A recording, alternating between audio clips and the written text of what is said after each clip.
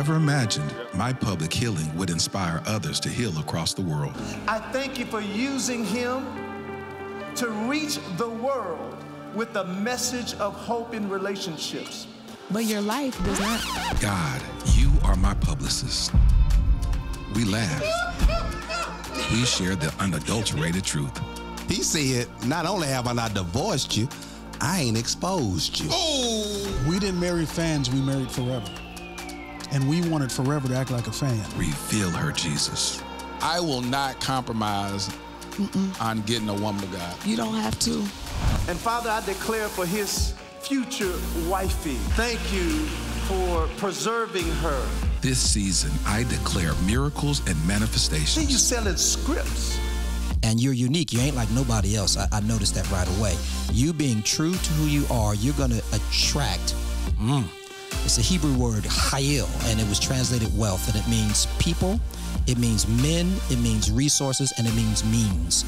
I'm Laterras R. Whitfield, and this is the Dear Future Wifey podcast.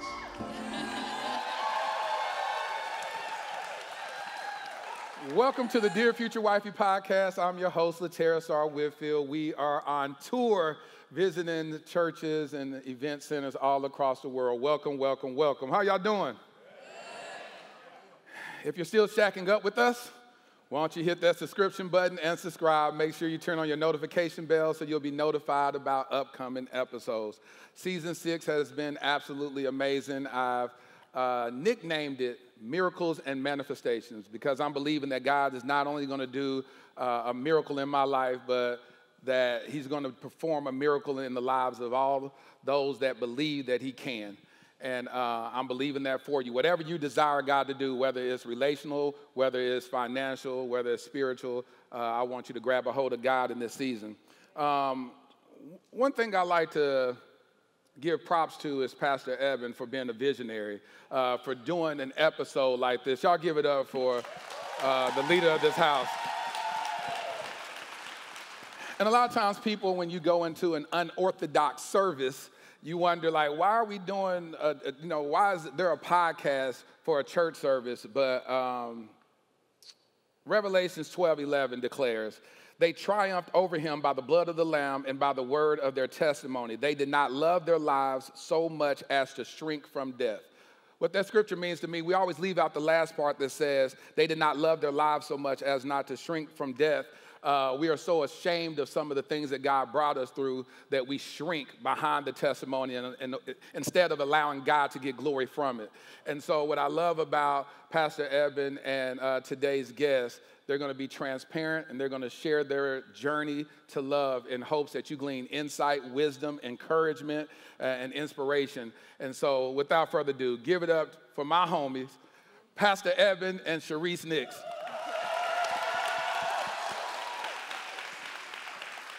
So as I stated, why is this important for us to do an episode where we are showing your love journey, Pastor Eben? Well, when you're a public person, your life is public. Right.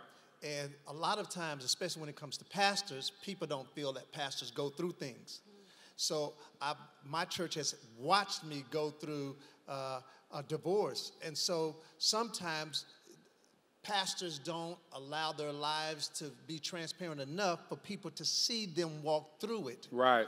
And so this is a good opportunity because they've seen the devastating piece. Now they get to see the blessing piece. There it is. There it is. There it is. Look at that. Oh, I'm sorry. No, I'm not. Sorry, not sorry.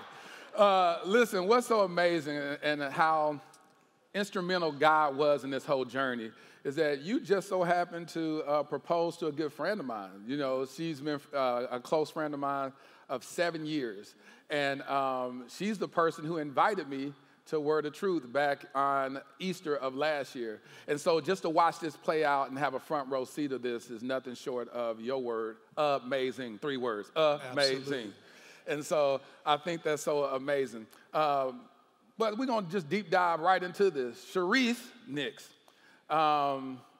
Sherese, I met her when my nephew, I was in the process of adopting him, and he was in foster care.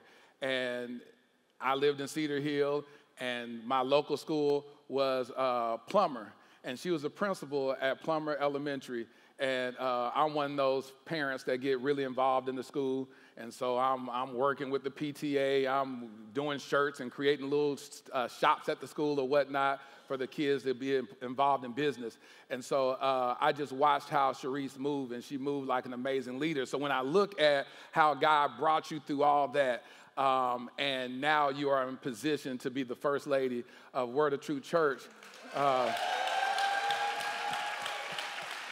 it gets me really emotional because every position that now I'm gonna let you know that Sherese is a boss. Like she's a boss. So, and when I say that, I don't say that lightly. Oftentimes you see a woman get connected to a man of influence and success, then you believe that her success is because of him, or you say that her biggest accomplishment is him per se. But what I love is when I meet boss women who have, get it on their own. They're successful, intelligent, bright.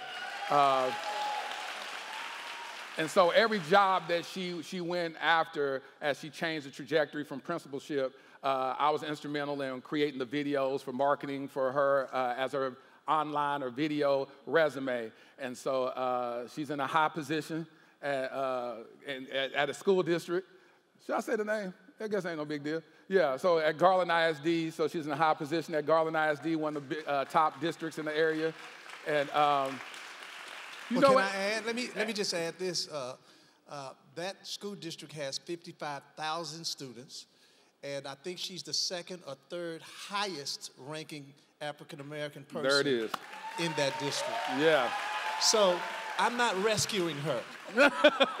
Okay? She's got her own house, her own stuff, job, got her own INDEP.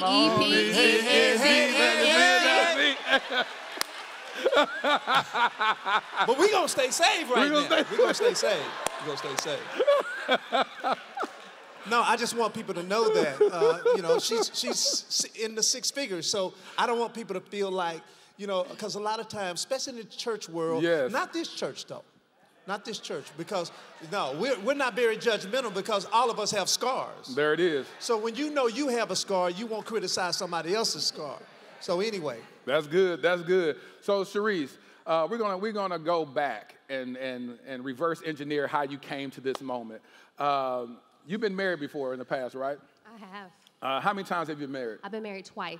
You've been married twice. Let's unpack the first marriage. How old were you when you got married the first time? When I got married the first time, I was 24 years old. And so the man that I married, we'd known each other for many years. We grew up together, junior high, high school. And so there was a familiarity around him. And when I graduated from college and came back home, we picked up and we got married. And so when he and I got married, in the beginning, we had the same level of commitment to Christ. We went to church together, we prayed together, we served in ministry together, and then shortly after, shortly after, yeah. Our commitment changed. Right. And when someone's commitment changes, their actions change. Right. Their lifestyle changes, their words change, the way you're treated is changed, where they go changes. And so as we started struggling through our marriage, as those changes were happening, because I was a stronger Christian at the time, I did what I knew to do, and that was to pray, and that was to fast, and that was to cry, and that was to beg, and that was to do everything that I knew to do to try. Sherese, were you running around anointing pillows and all? Let me tell you, I did. I anointed shoes. Like, Lord bless it. Don't let them walk there, Lord. Don't let them drive there, Lord. I was anointing. I'm serious. I anointed steering wheels. I'm serious. I would go to my closet, and I would just be in the prayer closet, and I would just pray, because I'm a preacher's kid. And so I was raised with the standard of prayer and believing and trusting that God is going to work it out. And through that process, we still ended up divorcing, and I felt like God had let me down. Yeah. I felt like God had disappointed me. How long were y'all married? We were married for about 8-9 years. Okay. And so what I had to realize is that, his decisions, that was his will. God's will can't overstep somebody's will. Yeah. Their personal will. And so the choices that, we both chose to make, God's going to allow you to do that. And so I had to go through a very, very tough time with that marriage. All right, and so I met you shortly after the first marriage dissolving, and I met you, and I remember around this time, it was around Valentine's Day, and I'm gonna go and keep it lit. All right, so I met around Valentine's Day, and when you're at a school or whatnot, or even at your own job, you see people getting gifts. You see your coworkers getting teddy bears and chocolate and cupcakes and all that stuff. And I went to the school because I was very involved in the school, and you were in the office, and I talked to your secretary. I was like, hey, I want to say hi to Sherese. And she was like, she's not in the mood right now. So I talked to you later on, and it was a very tough time for you. Do you remember that? No, but you're going to tell I'm going to tell you. You're going to tell my business. I'm going to tell you. Yeah, I'm going to tell you business. So what happened was, you didn't get no gifts.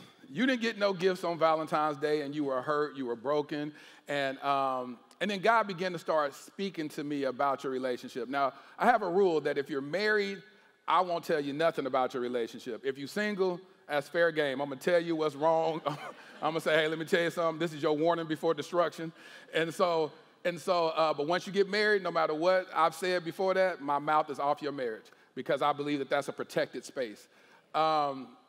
So I had some things to say. This is the second marriage. The second marriage. Okay. There's a second marriage. And so the second marriage, I told you, I said, no, before I even tell you that, let's go reverse it. You started dating this gentleman. What made you decide to fall into a relationship with this gentleman? So after my first marriage, I was devastated, y'all. I'm not perfect by no means, but I've always been like the good girl. And I've always been a church girl. I've always done what I was supposed to do. I just did. Lived a Christian life. And so when I divorced and I felt like God didn't hear me, he didn't remember me, I really turned into a really bad place. I didn't stop believing in God, but I stopped praying. I wouldn't pray. I wouldn't, seek him. I was like, what's the point? God, I prayed and I prayed and I prayed and I cried and I cried and I cried and I fasted and you did nothing. Yeah. You forgot about me, God. Here I am. I've done all the things that I'm supposed to do and you just let this happen to me. And it was in that moment of immaturity and that moment of me not being, centered in Christ that after that first marriage, I was like, man, just forget it. Like, I'm just going to do what I want to do now. Right. I'm not going to worry about trying to align with Christ. I'm not going to worry about what the word says. I'm not going to worry about what other people have to say. I'm just going to do it my way. And I knew that my way wasn't the best way. And we got to be very sensitive to that place because in that brokenness, if you're choosing love or a relationship in that broken state, I promise you, 9 times out of 10, it will never, ever work. And that's what the healed version of someone can choose another healed person. And in our brokenness, if we choose out of our brokenness, then the only thing that's going to manifest is a broken relationship. She said in the first service that her trauma caused her to stop trusting. There it was. And I thought, wow, how powerful that is. So sometimes when we go through things, if we don't have on a prescription lens of the word, then we're going to respond from the pain and not necessarily from purpose. That's good. I thought that was so good. That was powerful. That's good. And so I called you up one day and I said, I had this dream. I said, the guy you dating is about to propose to you. And you were like, it didn't even make sense to you because of how he wasn't showing up in your life at that moment. But shortly after that, 3 days later, he proposed. Then I called you back and I said, listen, because I had a vision. Come on, somebody. I had a vision of the trajectory of your marriage and how it would end. I called you up, and before I could get it out my mouth, I said, Sherese, I had a dream about your marriage. And what did you say? I said, Blazing, I don't want to hear it. So she called me Blazing because my clothing line that I did at the time was called Blazing Clothing Brand.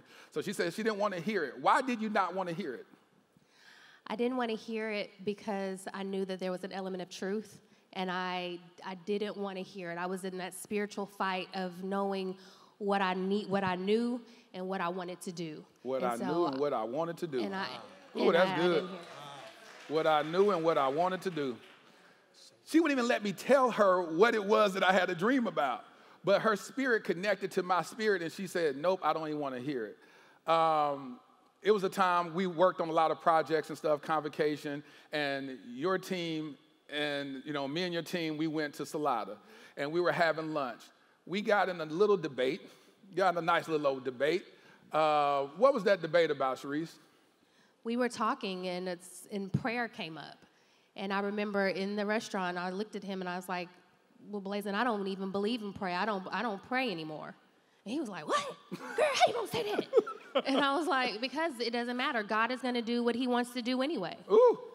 What's the point of me praying? He didn't listen. He didn't hear me when I did pray. So, I'm just not gonna pray. And that was a conversation wrapped around saying, let's pray. Maybe the God can change a marriage. How can he do that? So now here I am reintroducing trauma because here she did that before in the first marriage and it didn't work out. So here it is now I'm saying, now pray for this marriage. She's like, why? People have free will, which is true. People have free will. You can pray until you turn blue in the face and the person can still walk out on your life. But it's still our assignment to do what it is that we're supposed to do, and that's lifting up, whatever the desires of our heart, we lift it up in prayer. And so that was so powerful for us to have that conversation. You invited me to church on Easter of last year. And what's so amazing is that here I was trying to help her heal from relationship trauma, and unbeknownst to her, she was helping me heal from church hurt. And it was her inviting me here that makes me now a member at Word of Truth Church.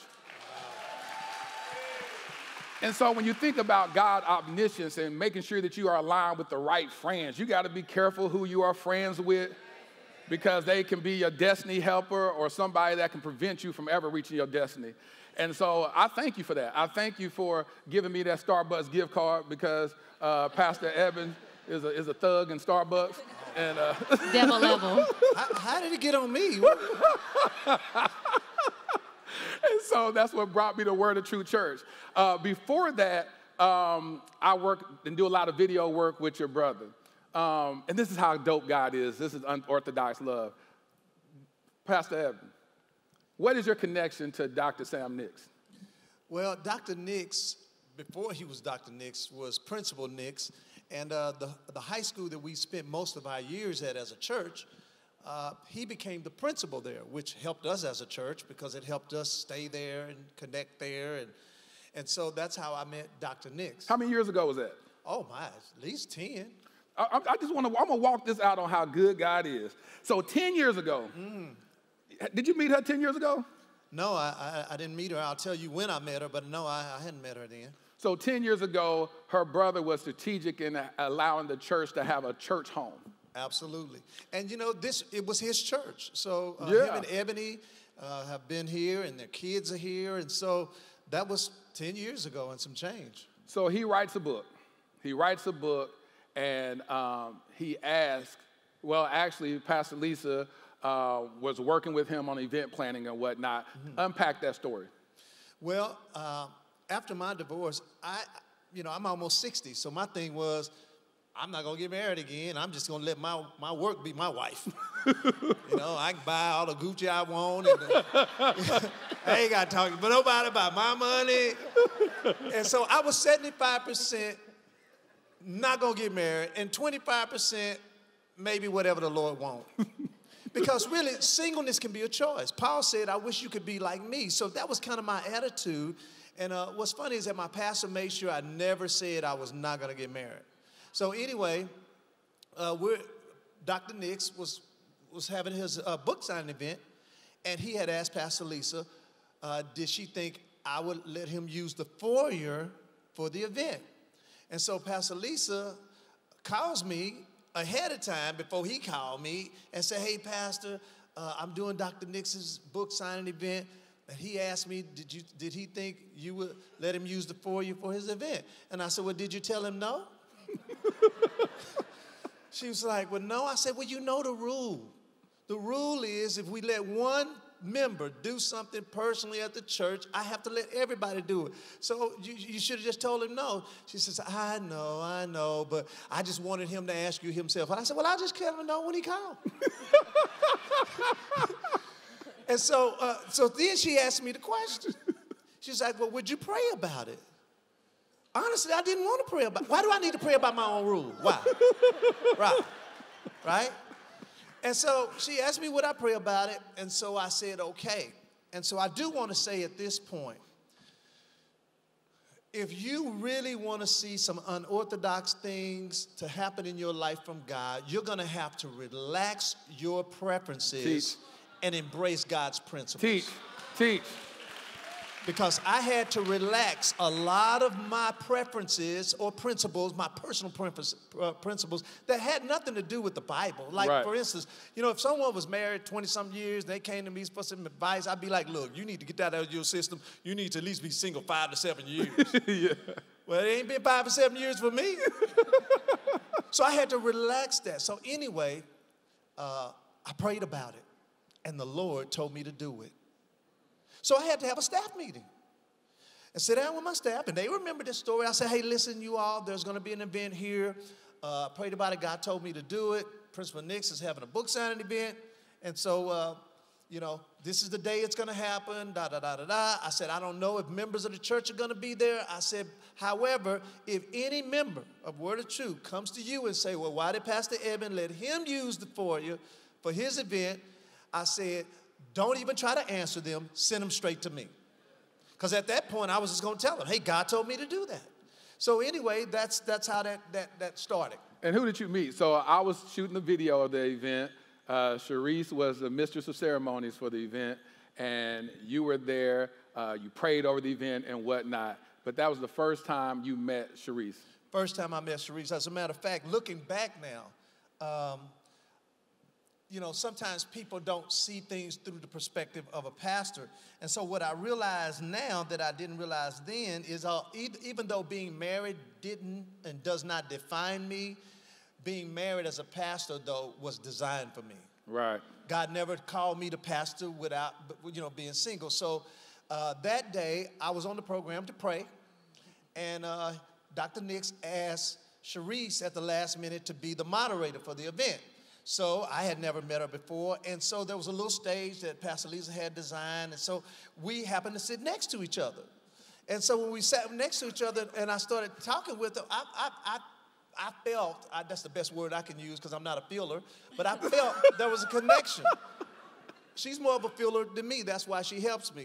So anyway, I felt a connection, and I knew it was real. I had never had a connection like that in my life. I'm like, what is this?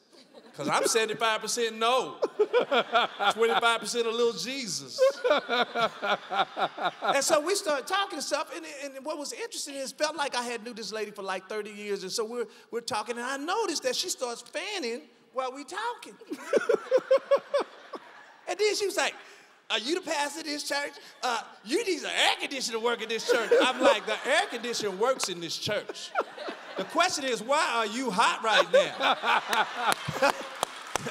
If we had a Martin Luther King fan, she'd have been fanning. So we just started, bantering back and forth. So anyway, that night I knew, I was like, ooh, there's something about that lady, but I still left 75-25. It didn't change, not 1%. Not at all. Not at all. So something happened at the event that really created a beginning of connection. Right. Dr. Nix was giving out door prizes. At the end, the big door prize was an iPad. And so I had a ticket. I wanted to win it too. So anyway, he's doing it. And so her daughter, she has 2. Maddie is 11 now. And so Maddie got a ticket. And I watched her. She was really excited about getting the ticket. And as they were reading the numbers, and Maddie wins the iPad. And she's excited. And then Dr. Nix says, oh, that's my niece. I'll buy her one. Let's do another drawing. And Maddie's face was like, oh, my God. And I'm like Jesus. I love the children. So I was like, oh, my God. I saw her face go from joy to sorrow. So I went to Dr. Nix and to Sherese. I was like, look, I'm going to buy her an iPad. Because he did a drawing and somebody else wanted it. They took it home. So I had Pastor Lisa to buy one. She gave it to Dr. Nix. Dr. Nix gave it to her. She gave it to me. So she inboxed me on Instagram just to tell me thank you for the iPad. And of course, and even then I wanted to say something. But I was 75-25. I can't say nothing. So I said, I did a typical pastor response. Thank you so much. It's a joy being, generous. God bless you and the girls. No, literally, I said that. I said that. So that's how that took place.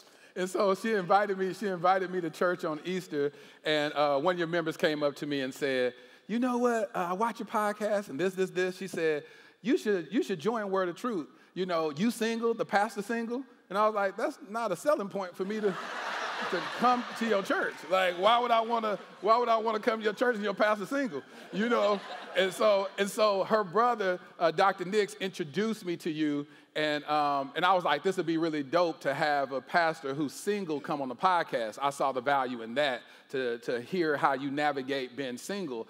And so you and I talked, and I ended up calling Sherese after that and said, I think the pastor like you. Right. And I'm like, I made sure I did not show any interest while he introduced him to me. I didn't have no special looks or nothing. I was like, no, I'm not doing it. And that's how I knew he liked her, because he was trying so hard not to.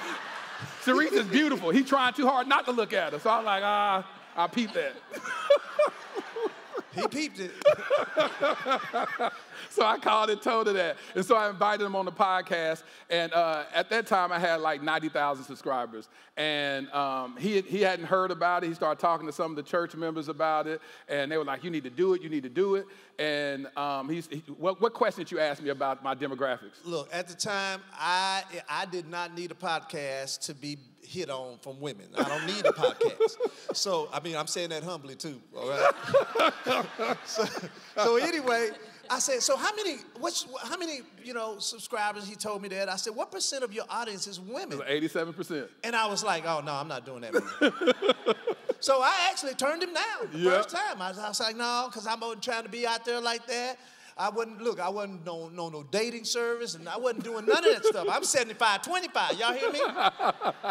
And so I talked to Pastor Lisa, I talked to Pastor Polo, and they was like, Pastor, you need to get on the show. You're looking at what could happen instead of looking at the impact you can have on people's life. Yeah. So I went ahead and did it, and so that's how that whole thing started there.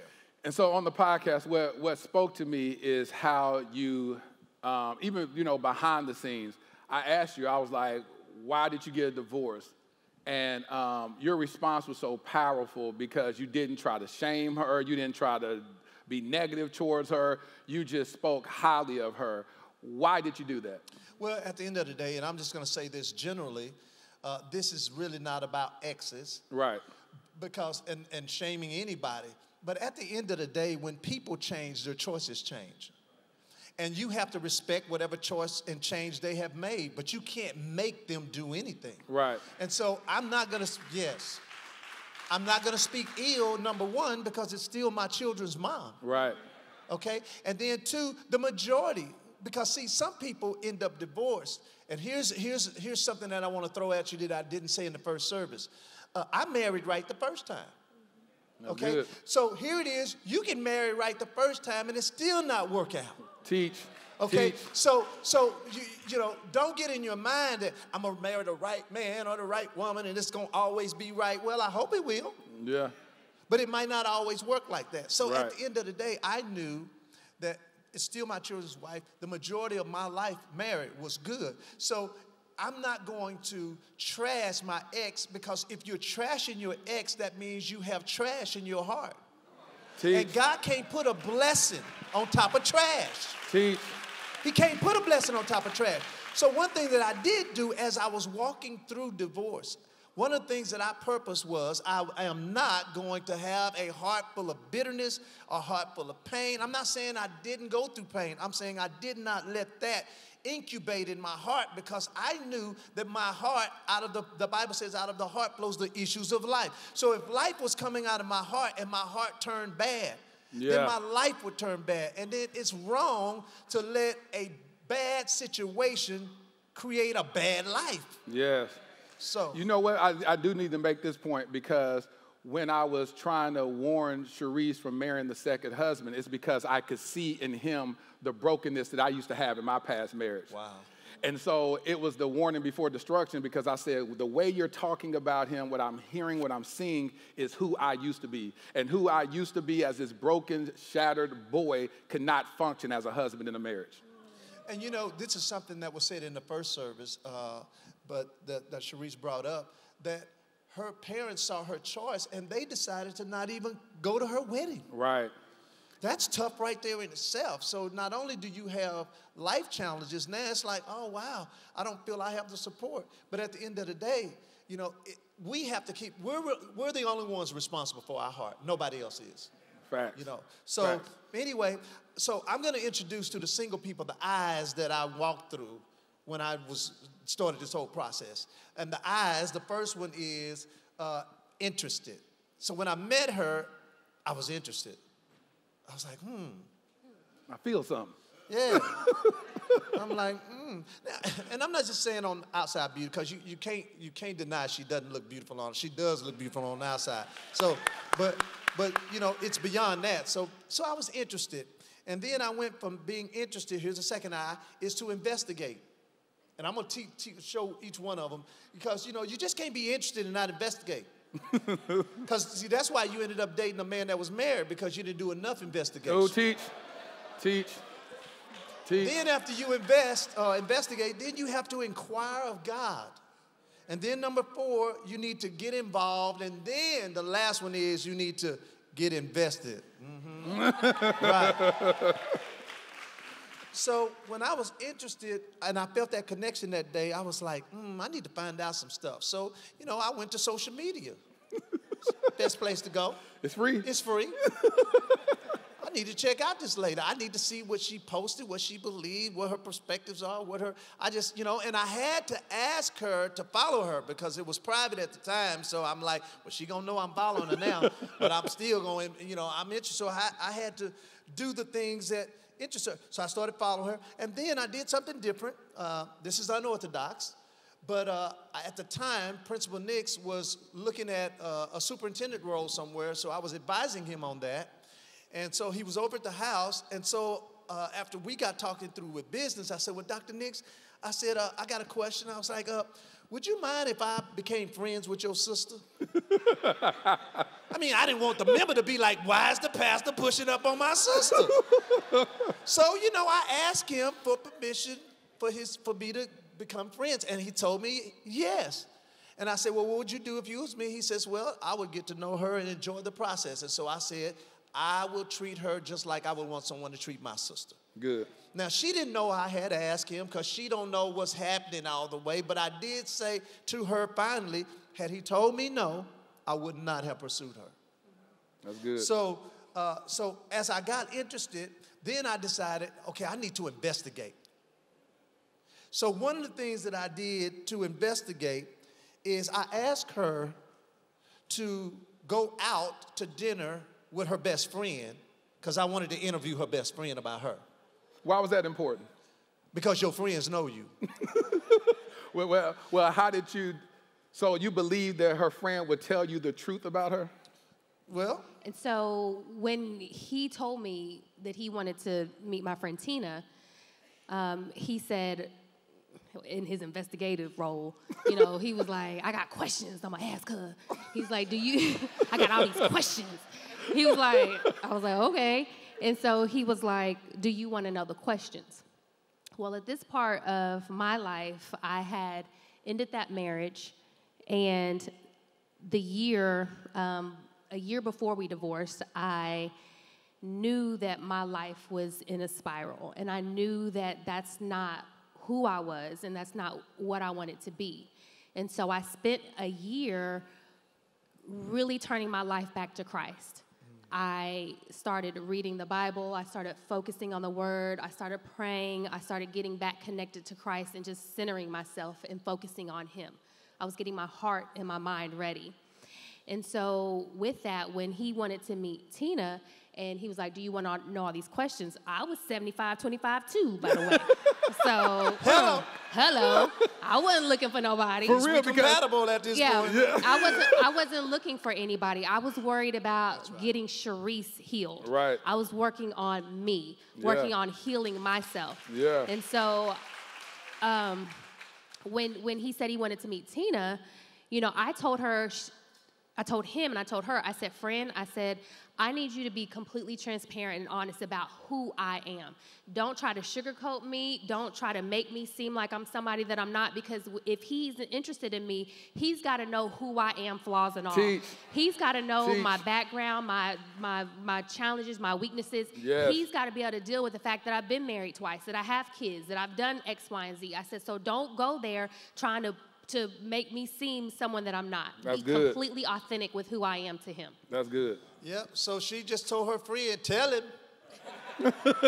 So I asked Tina to go to dinner, and I asked her husband, could I do that? And so I went to dinner. Which is very unorthodox. How do you ask a married woman, can I go out to dinner with you, and ask your husband for permission? So that's unorthodox too. Yeah, and because they are very good friends with her, they had no problems with doing that. Yeah. So I'm going to just give you 5 of the questions that I asked her best friend about her, okay? How many want to know the question? You know, we all knows it. How many don't care and you ready to go home? So the first question I asked was, what would you consider Sherese's weaknesses to be in a relationship? That's a good question. Because I knew she had been married twice. I mean, I've been married once, but I mean, It wasn't twice. Hers still beat mine, so I wanted to know. Shade. What? That's all right. So that was the first question. The second question was, what was Sherese's biggest personal weaknesses as a person? That's good. My third question was, what makes Sherese a good friend to you? My fourth question was, what would make Sherese a good wife? Because at this point, I wasn't looking for a ministry partner. I'm looking for a wife. What's the difference? Well, the difference is, first of all, I'm a man first, and then I'm a man of God, and then I'm a pastor.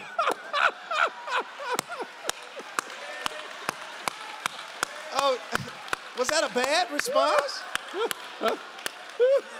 No, you are a regular man, then you get saved, man of God, then I became a pastor. That's facts. So, you know, and then at the end of the day, a help meet is designed to help you. Whether it help me as a husband, help me as a spouse, help me as a pastor, or whatever the case is. So anyway, so that's why I asked her that. And then the fifth question was, what is the difference about me compared to the men that she had previously had? That's good. I wanted to know, hey, what's different about me than these other two? What did she say about that? Tina said, you are a believer, you are a man of God, you are a Christ follower. That's good. And that was her thing. Her thing was, look, I don't care what they look like, because you know, we talked about each other's DMs and stuff. Yeah. She got DMs from men, you know, got all this money, and tell her, name the place, the state of the country, and then fly her there and do this and do that. And, you know, so, you know, she ain't hurting.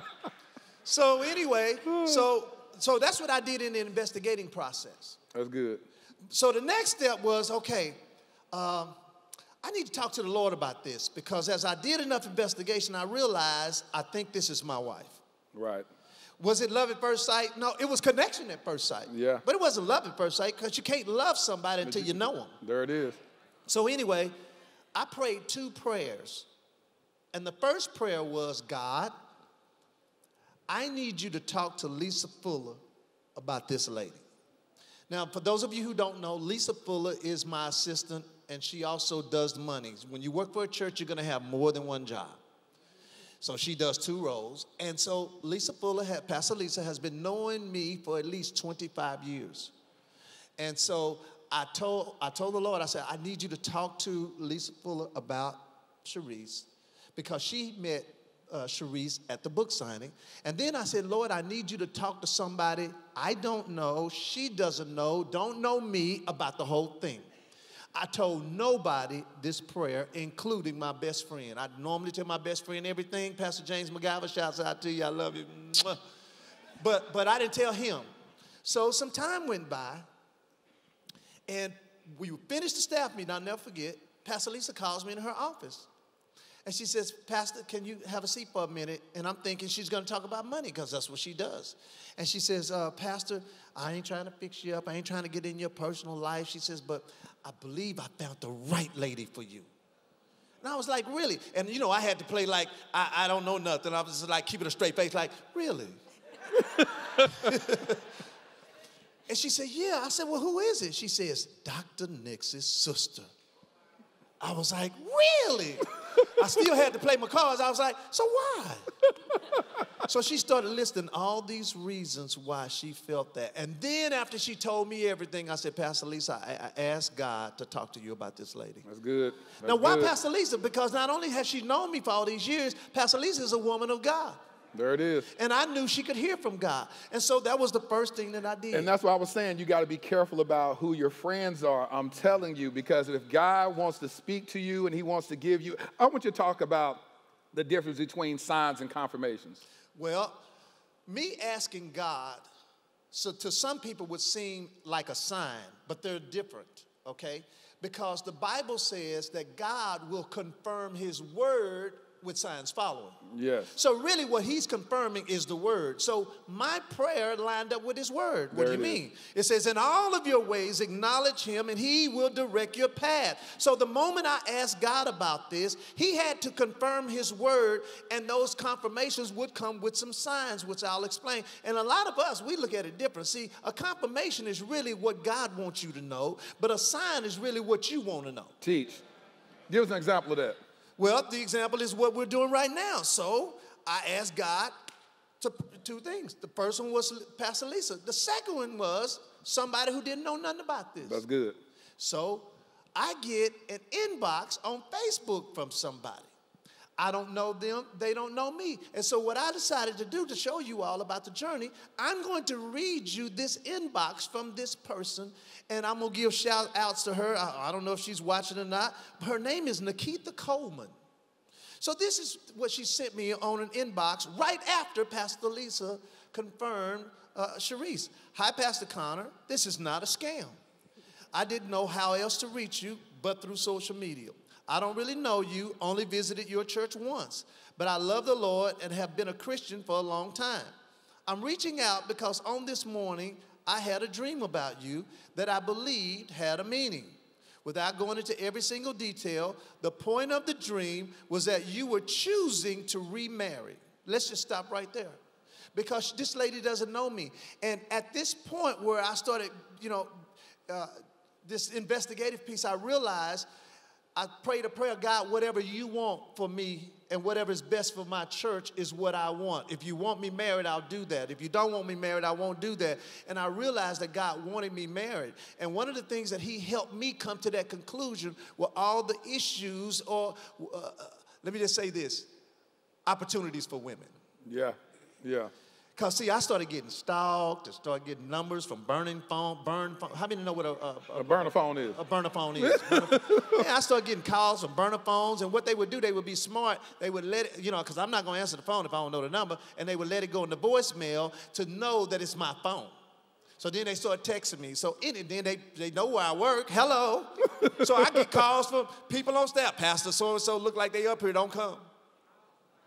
And then the line to greet was always out of this world. So that started bothering me. Yeah. And I realized I'm going to need to get married. So now my 75-25 is changing a little bit. So anyway. So that was interesting, because that was one of the things that gave you angst about coming on the Dear Future Wifey podcast, and which also showed a lot about your character, because you was like, I don't want all that attention from women. I just don't want that. Well, it would be very difficult to be up here doing a podcast like this if people in your audience and in your church and on the internet got your draws. Oh, I'm sorry. That was too raw. Let me just, if you done slept with him. See, Joseph, they got Joseph. She got Joseph's clothing. Y'all ain't got mine. So, anyway, that was free. So this is what this person said. I don't know where I left off. Here we go. You had chosen to remarry. Let me go back here. All right. Here we go. I'm reaching out because this morning I had a dream that I believe had meaning. Without going into detail, the point of the dream is that you were choosing to remarry. You introduced her to your congregation. Most were happy for you. Some puzzled. Now, remember last week when I was doing my sermon, I told y'all to remember the word puzzled. How many remember that? Raise your hand if you remember. Okay, here's where puzzle comes in. Many were happy, but some were puzzled, concerned because she was younger than you. But she was genuinely sent to help you, a help suitable for you. So as I investigated, I realized I am older than she is. It's at least a decade and some change. But I just believe God just knew I had some youth in me. Praise the Lord Jesus Christ. Stay spiritual, okay? So this is what she goes on to say. Most were happy, some were puzzled, concerned. She was sent to help you, a help suitable for you. Then the dream switched scenes and you were in your church office with your head down, discouraged because you lashed out at someone. I didn't see the lashing, I just knew that it happened. That's Elder Eben. I went off on somebody. I just chewed somebody else real bad, you know. And he says, you know, you didn't want to preach because the lashing was pretty intense. But this woman, she says here, the woman who God had sent and chosen came in your office, put her hand on your back, and began to pray for you. You were encouraged and ready to preach. I don't know what this means or if it'll mean anything to you, but I wanted to tell you I've been a dreamer and a seer most of my life.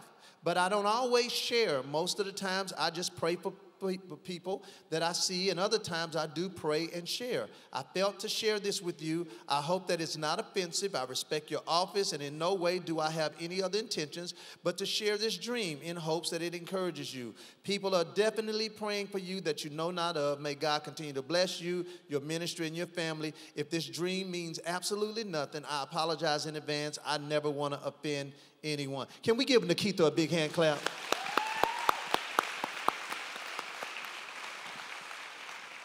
So, signs and confirmations. So God did what I asked him to do, but because this is such a big decision, not only for her life, but for my life as well. I'll never forget when I was going through my divorce, my mom would have dreams about stuff, and she wouldn't tell me until like 2 weeks later. So the first time it happened, see, she's over there.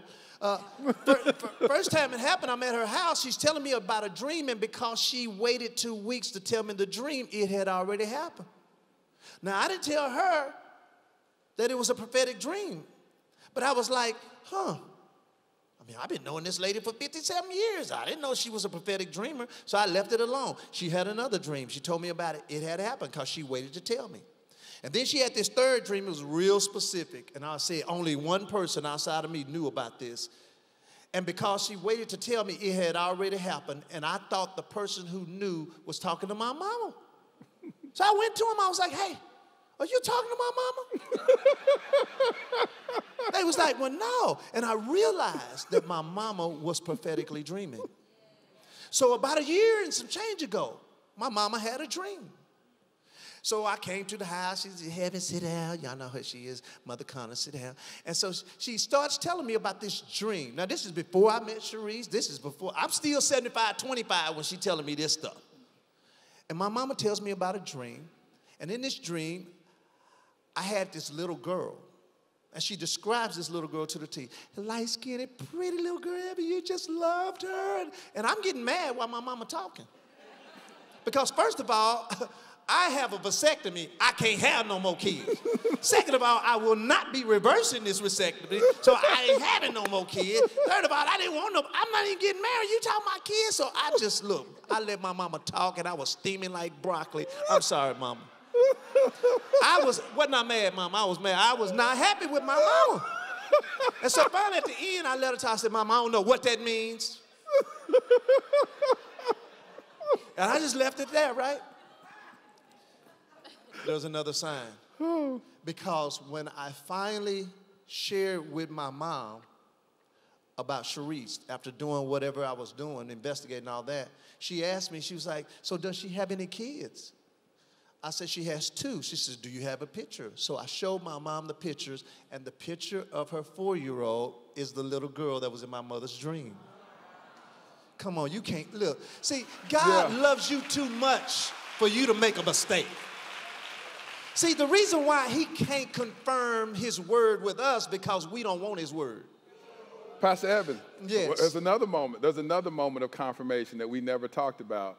What did Maddie see one time on the house? Oh my gosh. Remember that? Why don't you share that if you want to? The house.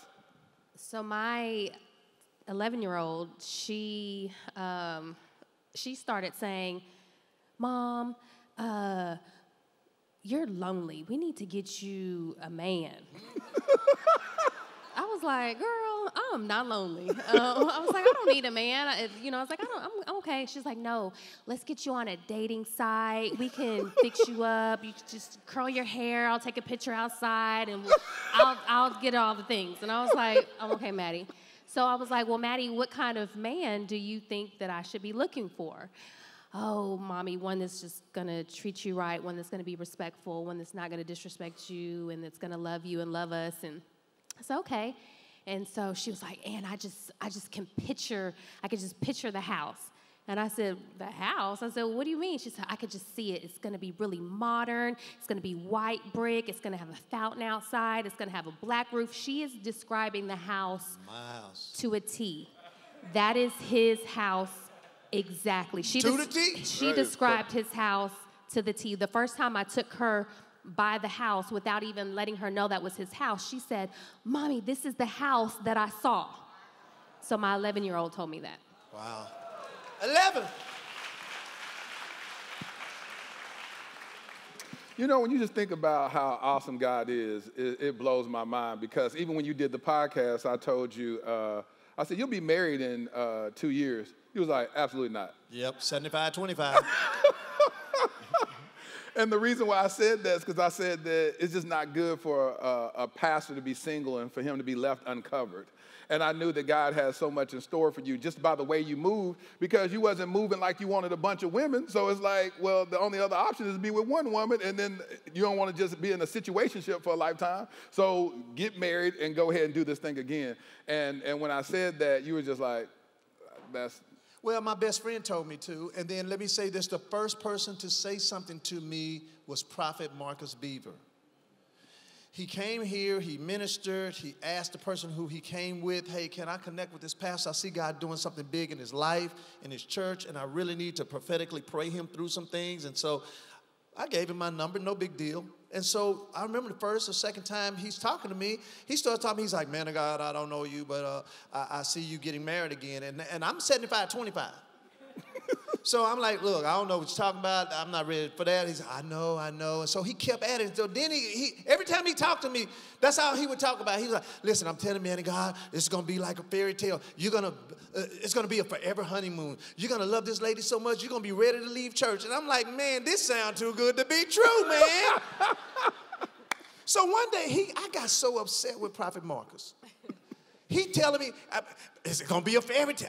It's going to be a forever honeymoon. I'm telling you, you're going to leave church. You're going to love it. I said, listen. I said, let me tell you something. That sounds too good to be true. I said, I'll tell you what. If that happens to me, I ain't going to tell you how much it was. I said, I'll sow this much money into your ministry. He was like, don't do that, Pastor. You don't know me. I said, no. You don't know me. I'm accurate. I was like, I don't care. If it happens the way you talking. Well, I already gave him the money. And he had a dream. Listen, he had a dream, because you got to know Prophet. He don't even sleep. He just pray all the time. He had a dream or a vision, and he saw this lady in the vision. And when I finally met her and I told him about it, he said, send me the picture. I sent him the picture. He said, that's the lady, Pastor. So, listen, as a regular person, I'm not saying that, I don't want this to seem so highfalutin that you don't see how it can work in your life. Here's my point to you. Do not be afraid to open your heart up to God, to be so honest with him so he can be honest with you. That's good. That's good. And if somebody's in your life right now that is not supposed to be in your life, what you got to do, you can't see it as a loss. What you have to see it as a gain, because if they're not supposed to be in your life, the blessings of the Lord make you rich and add no sorrow. That means if it ain't a blessing from the Lord, it's going to eventually cause some sorrow in your life. Teach. It was interesting. What I always love about you is your submission to your pastoral leadership. And so you're a pastor with a pastor, and so you had to take Sherese to meet your pastor. But when you went on the trip to go see her, it was met with a little hiccup in that, because y'all, at this time, y'all was keeping y'all's courtship a little private. What happened at the airport? Well, let me add this.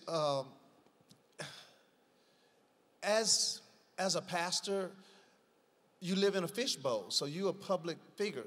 So everything you see or everything people see, that's what they see. So I knew I had to involve my pastor. And let me just say this as a side note. As a pastor, going through divorce, I did everything everything that I would want a member to do, go through counsel, whatever. I did everything I needed to do with my pastor. So here it is now. I've done all the investigation. I realized this is God, so I needed to have a meeting with them. So I fly down. I have a personal meeting with my pastors, and they already knew why I was coming. They already knew that I was coming to talk to them about getting married, and they were with me 100%. Yes. Yeah. So then we have to go down as a couple. So this is the first time we're out, right? We wasn't dating out. This first time we out in public. So we at the airport, right? And we just going through the airport, and all of a sudden, I get a text message from a member. I'm going to read you the text message from the member. Now listen, this member lives in California. She used to live here in Texas. They relocated to California. She's still a member. And so I get a text message from her while I'm in the airport. This is what it says. Say it in her voice, too. Huh? I'm going to say it in her voice. Okay, I got to find it again. Let me find it again. All right, let me find it. This is Cheryl. Cheryl is in California, which, by the way, she texted me in between services and said, Pastor, you did good. So, this is the text message. Hey, Pastor Eben. One of my friends spotted you in the airport today. All I'm going to say is, go, Pastor Eben.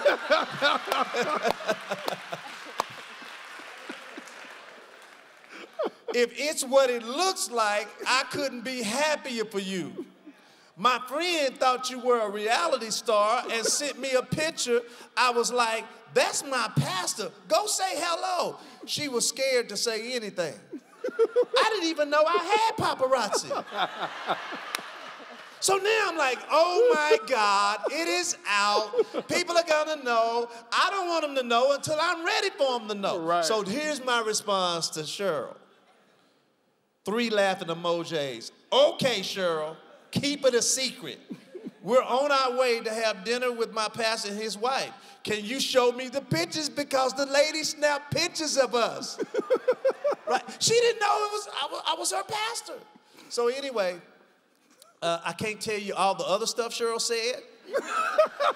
I can't do it. I can't do it. It is rated PG, X, and R. But anyway, I just thought it was funny that here it is, our first day out. So what did your pastor say? You know what? Well, first of all, he knew why I was coming. Second of all, as I shared the things that I knew about it, this is so funny. My pastor's wife, her best friend, his wife's best friend, is a very famous person. I'm not going to say the name. But this famous person called her and said, hey, what are y'all doing this evening? She says, Apostle and I are having dinner with Pastor Eben. And the person said to her, you think Pastor Eben will get married again? And she said, oh, yeah, he's going to get married again. And this is before they knew what I was going to share with them. But they pretty much said, son, you've been faithful to God. He's rewarding you. And follow your heart in what you're doing. That's good. That's good. That's good. And so you proposed to her last week. You and I had discussed a different type of proposal. What was that? What was the original proposal how was the original proposal supposed to go down versus how it went down? Well, actually, I had planned on proposing today.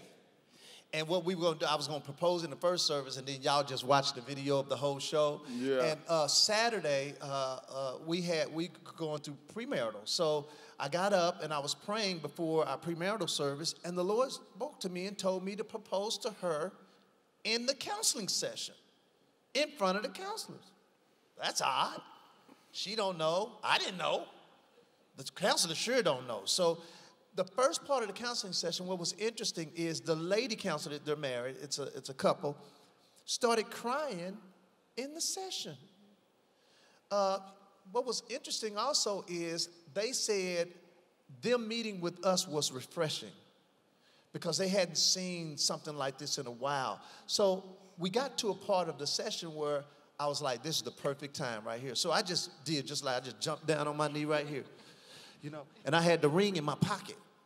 And basically, I proposed to her. I wrote out what I wanted to say, and I wrote it because I wanted to make sure I said some things, and I didn't know if she was going to be focused when I said it to her. And so now, you know, of course, I sent it to her, but that's what happened.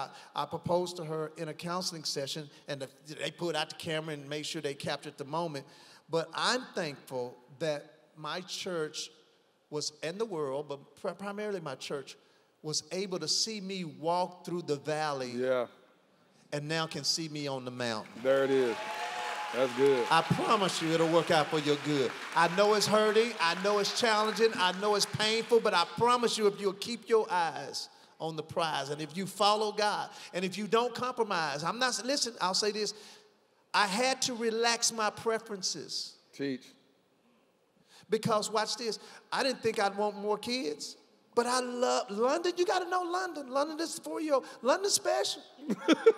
London ain't gonna be nice to everybody. She's sometime too. But you know what? When I go over, guess who's meeting me at the door? London. Why? I'm just saying, you have to. Some of y'all, I'm talking to somebody prophetically now. You ain't dating outside your race. Well, you know what? Stay lonely. God's bigger than a race. The blood is red. Sherese, how did you feel when he proposed to you in marriage counseling? I was completely shocked. I thought that he would have done it today also. So when he got on his knee, and he pulled out his phone and started reading something. I was like, is he reading a poem? Is he like, I was just shocked. And so, but I was so grateful in that moment. Because what we didn't mention in the first service is the counselors that we chose to go to are the same counselors that I went to with my ex-husband. That's powerful. So for them to see what the issues were, to see what it is now, she was overcome with so much gratitude and gratefulness to say, wow, look what God did. And that's the moment that took her. And so in that moment, I just felt like who am I? Like, why me? You know, I'm no different than any other woman that's sitting in the audience. You know, I've been through challenges. I've been divorced. I've gone through depression. I've gone through, you know, suicidal thoughts. I've gone through turning away from Christ. And that year where I decided to focus and get my relationship back with Christ, reading through the Bible, my friend and I, we decided to be accountable and to read the Word every day and to talk about it and have Bible study. And so every time I was reading the Bible, I would remember reading about Sarah and remembering about Rebecca and remembering about Leah. And the Bible specifically says that God remembered her. And that spoke to me so deeply. God had me pause. Every time it was written in Scripture, it was like it was a charge for me. And he spoke to me, and he said, Sherese, I haven't forgotten you. Teach. Sherese, I will remember you. Teach. I didn't even know him. I hadn't even met him. And that year, I even was so strongly convicted. I was so convicted. You couldn't tell me otherwise. I even went to my mom and dad's house one day, and I was with tears in my eyes in their kitchen, and I said, y'all, I don't know what God is getting ready to do for me, but I feel like something is coming. I feel like God is preparing me for something. I feel like God is turning the situation around. And I was that convicted because I had turned my heart and my head to Christ. Yes. And I just want to encourage those of you out there, those of you that feel like God has let you down, if you feel like God has left you, if you feel like God hasn't heard your cries, if you feel like you are like me crying in your closet and praying and God doesn't hear you, I'm here to let you know that God has not forgotten about you. There it is. God has not forgotten about you, church. Because I'm no different than anyone else. And if he did it for me, he can do it for you. I love it. I love it. I love it. One of my favorite questions that I always ask couples is this. Pastor Eben, when you look at Sherese, what is it in the things that you prayed for, the confirmations that have come, why do you love Sherese? Well, of course, it's not hard to love someone who's so beautiful. Let's just start in the flesh first. That's not hard. But she's just as beautiful on the inside as she is on the outside. Sweetest person. Look, I will constantly visit the dentist when we get married because she's going to give me cavities. She's so sweet. I mean, she's a sweet lady. No, for real, though. For real. If you can't get along with Sherese, you know. But anyway, but I know she's a blessing from the Lord. I know, and this is not shade at all, but the steps of a good man are ordered by the Lord, and just like I knew the first time that I was marrying right, I know the second time that I'm marrying just as right. There it is. So she's the right person for me for my life. Sherese, what do you love about my homie, Pastor Eben? I love the fact that he's truly centered in Christ Church. You know, not often, but there are times where there are preachers and pastors who get up on the stage and they say one thing and then they live a whole different lifestyle behind the scenes. Yeah. That is not who our pastor is. He is a man, He is a man of integrity. He's a man of character. He's a man that that prays. He's a man that believes. He covers me. He prays for me. He supports me. He uplifts me. Every day he calls, babe, is there anything I can do for you today? Like, what? What is that? You know, every single day he is consistent in who he is, and I appreciate you, honey. I love you. He's just a blessing to me. The girls are family. Thank you, baby. And I just absolutely adore him.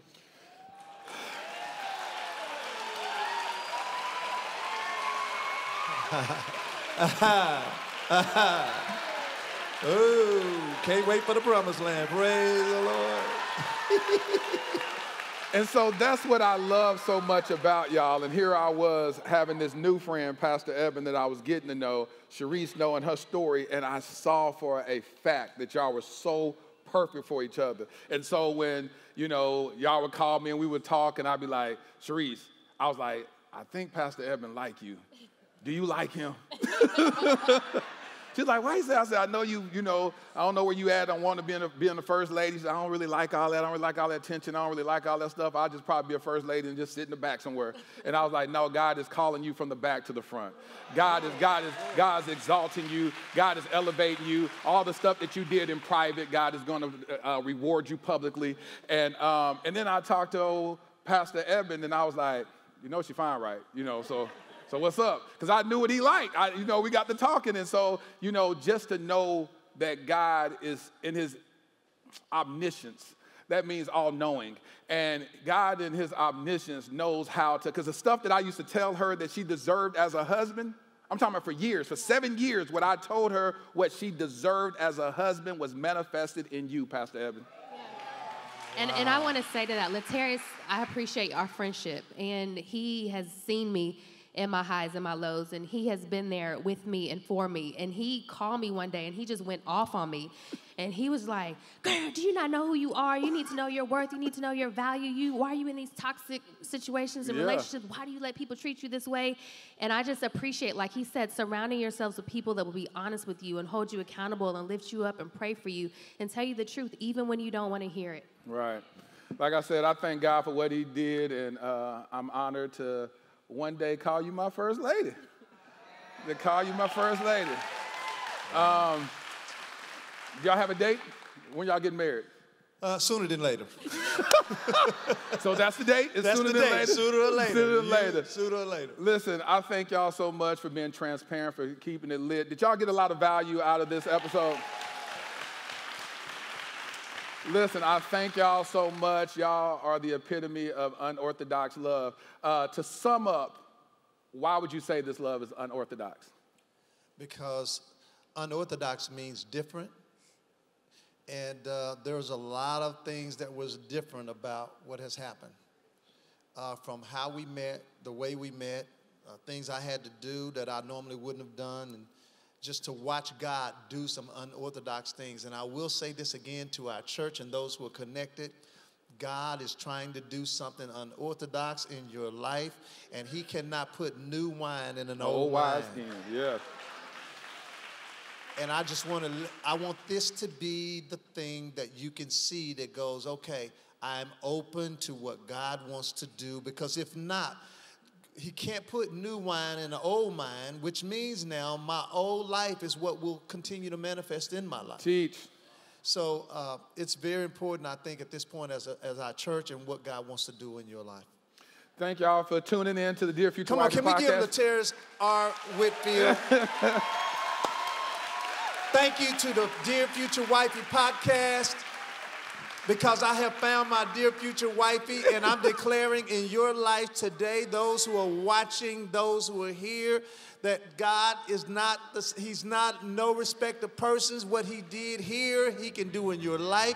And if you desire to be in a relationship that is of God, just raise your hand right here so I can pray, Father, in the mighty name of Jesus.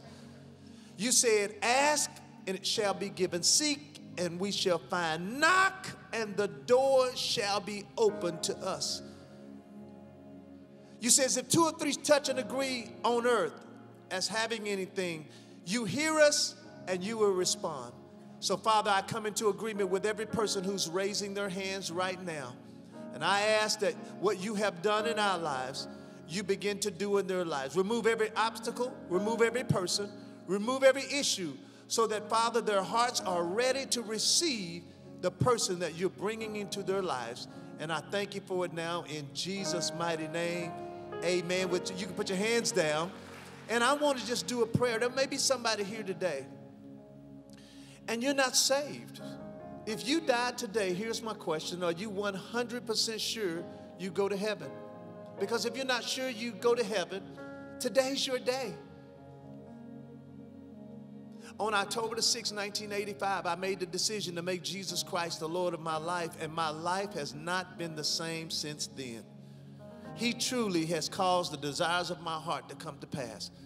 And so maybe you're here watching, or you're here in the room. If you're not sure when you died you'd go to heaven, I want to pray for you today. Or maybe you're here and you say, Pastor Eben, I'm saved, I'm a Christian, I know if I die today I'm going to go to heaven. My question to you is your heart full of trash? Is it unsurrendered? Is the majority of your life being run by your own will versus his will? Because if so, I want to pray that you, watch this, you resurrender your heart and your will to Christ. And then maybe you're here and your next step is to be baptized, or you need a church home. It is time out to be spiritual homeless. It's time to settle in. Why? Because the scripture says those who are planted in the house of the Lord shall flourish in the courts of our God. So here's what I want to do. There are some people that need to make some decisions today. I don't know who you are, but if one of those 4 decisions apply to you, with every head bowed and every eye closed, and if you're watching online, I want you to give me a thumbs up if it's you. But if you're here in the room and you need to make a commitment or a decision based on those 4 things, you need salvation, you need to recommit your heart you need to get baptized or join Word of Truth Family Church, all I'm going to ask you to do so I can know who I'm praying for is to raise your hand right there at your seat. If that's you, say, Pastor Eben, that's me. I fall in one of those categories. I need salvation. I need to recommit my life today. I want to join Word of Truth Family Church and get baptized. Raise your hand real high, real high, real high, real high. I see hands going up. I'm going to wait. I'm going to wait because there's some people, you're in decision. That means you're in the middle of decision. Jesus said, the day that you hear my voice, don't harden your heart. Because you don't know when your heart will ever be back in this place again. So I'm going to ask one more time. If you know you need to make a commitment today to Christ, would you just raise your hand right there at your seat? Because I'm going to pray for you. Thank you. I see all the hands. Thank you, thank you, thank you, thank you. You can put your hands down. I'm not sure why those who raised their hands raised them, but I want us all to pray this prayer of salvation, and we're going to pray it together. Let's pray out loud. Say, Lord Jesus, I believe you're the Son of God. I believe you died for my sins. I believe God raised you from the dead. And today, I make you my Lord and Savior. Holy Spirit, come on the inside. Change me on the outside. Take me out of darkness. Put me in the light. Today, I surrender my life. I surrender my heart. I surrender my mind to you, Lord Jesus. In Jesus' name, amen. And Father, I thank you for every person who's made a decision to get baptized, join Word of Truth Family Church, or to recommit their lives to Christ. And I thank you for spiritual momentum taking place in their lives like they've never seen before. And it's in Jesus' mighty name. Everybody say amen. Come on, can we give the Lord a hand clap for a good day today?